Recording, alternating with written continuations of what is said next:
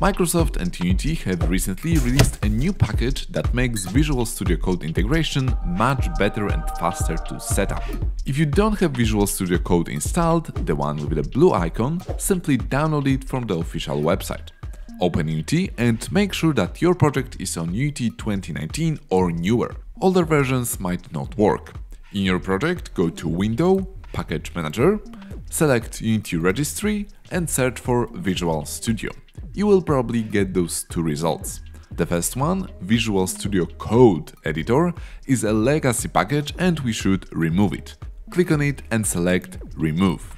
The second one, Visual Studio Editor, is the one that is interesting to us. Click on it and make sure that the latest version is installed. There is a chance that your project already has it, but you need to update it. Once it is done, close this window and still in Unity, go to Unity, Settings, or on Windows, Edit Preferences. And on the left, select External Tools tab. Here we can select what is our default script editor. In this dropdown, you should already see Visual Studio Code option. If not, click Browse and find it in one of the paths displayed below. Once selected, you'll probably see this gray text saying Visual Studio Editor 2.something enabled. That is a good sign. At the end, click Regenerate Project Files. Now close this window and go to Assets, Open C# Project.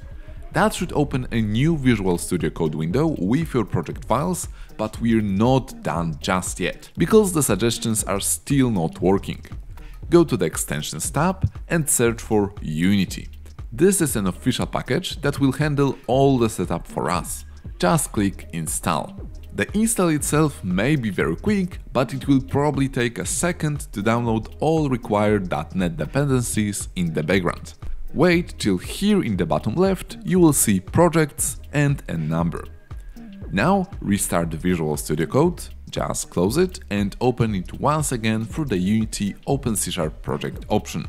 This time, after the second of loading, you should see a new window with IntelliSense suggestions fully working. Try it out by typing, for example, transform.position equals vector2.1. If it works, leave a like under the video. Thanks! Here are a few quick tips and extensions to install. First, install Unity Toolbox extension. It will enable some code snippets like awake on enable. It will also show you info about Unity built-in methods and some descriptions if you forget what each one does.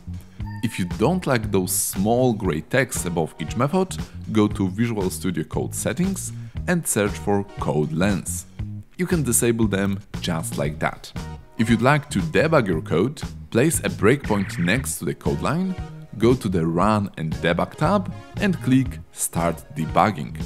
If you see this pop up, click Enable Debugging for all projects.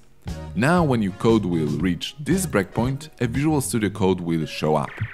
And the last one, remember that Visual Studio Code has amazing theming capabilities. Just go to Code, Settings, Theme, Color Theme and check out the different options. My favorite one is Monokai or even Monokai++ from the extensions page. As always, thanks a lot to my awesome patrons that support this channel. See you soon!